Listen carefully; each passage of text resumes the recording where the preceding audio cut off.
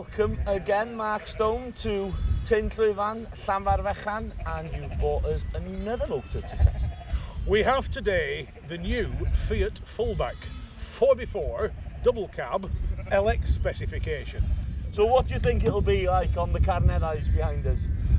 The only thing we can do is give it a chance. A lot of these vehicles are meant for, shall we say, like this type of work, field work, rough tracks, things like that. There are people who will work them hard, yeah. But if you work out what they were designed for, it's more lowland, midland stuff, fields, things like that. When the tough gets going, at times some of these vehicles struggle. But how Fiat's Fullback will go on, I honestly don't know. The only thing we can do is take it for a blast and see how it goes. Let's head for the hills. No problem.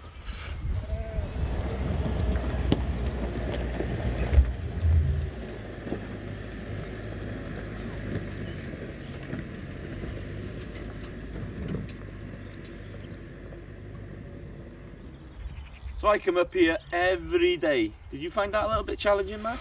It's, if you look at this rutted road or rutted track, by virtue of the fact, as you said, you've been coming up here every day, and you guys have been here for 350 years, so I shouldn't imagine you're the first one to come up here every day in a four-wheel drive. The ruts are quite severe, the undulations are quite severe. It maybe doesn't have the ground clearance of, say, a specialist Land Rover, but this is a standard out of the showroom vehicle, yeah. And it's come up this track. It's come quite a lot of track like this to get to this far. It hasn't really struggled. I've been driving it in four-wheel drive, high ratio, with the diffs locked off. It's made it a lot better. I mean, the one thing that does handicap this ever so slightly, yeah. As I said, the Toyo tyres. So for a compromised tyre, it's done all right, isn't it? It's done extremely well, yeah. Coming up here. What we now have to find out is it going to go up there? Have you got a clean pair of undies? That's what I want to know. Hey, I don't need them. I don't need them. No problem whatsoever. Let's go. So, Mark, we've made it to the top of the mountain. Yes. 800 feet from down there to the top of your mountain, and apparently, according to you, we're parked in the middle of a Celtic village. I dare say the Celts never expected Fiat's Fullback to make an appearance one day. Well, to be honest with you, I wasn't expecting to make it to the top here with this machine. Very impressed. It's not staggeringly hard going compared to what certain 4x4s will do, but it's no lightweight. A lot of the soft roaders won't make it through the first gate. No. The great thing about Fiat's Fullback is its DNA and heritage. We all know what it is. Yeah. And given the tyres it's on, it's done extremely well. With more aggressive tyres, it will do, well, it's not so much it will do better, it will be easier for the vehicle. But yes, to a degree, it surprised me. It's proven itself to be an extremely capable piece of machinery, and it is the #1 and very first to win out over Gareth's Mountain Challenge, which we couldn't say about the previous one that shall remain nameless. But I think that we should bring a few more 4x4s up here and give them the Gareth Wyn Jones Mountain Challenge.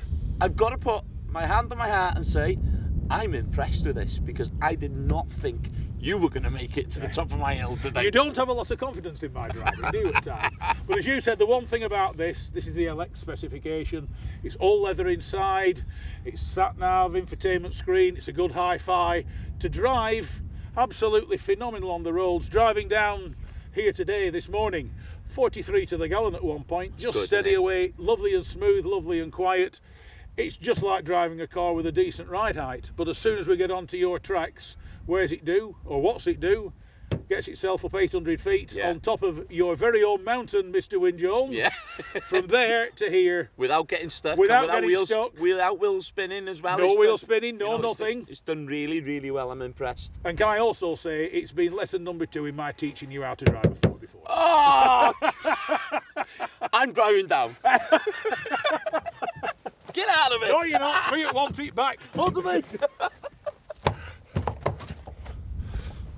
Come on, Jack.